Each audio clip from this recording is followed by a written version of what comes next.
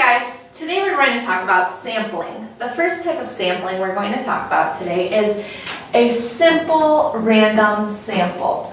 You'll probably see it referred to as an SRS. That's the only type of sampling referred to as an SRS, a simple random sample. So suppose we have students in our high school and we want to randomly select 100 of them to give us their opinions.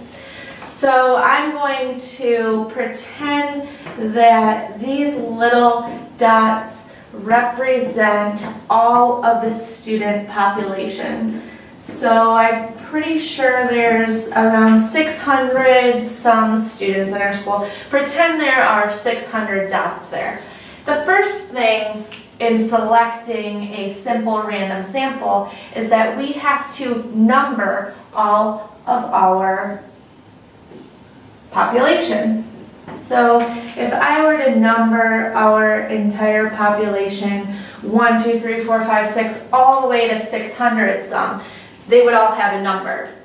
At that point, if we wanted to select 100 of them, you have a few options. You could put all of those 600 numbers in a hat and randomly pull out 100 of them, or you could use your calculator function randint,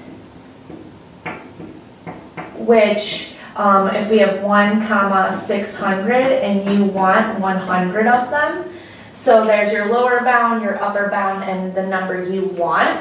That would spit out 100 numbers. Or you can look at taking 100 three-digit numbers from, say, 0, 0, 1 to 600 from a random number table. So this is the simplest way to select a random amount of people from your population.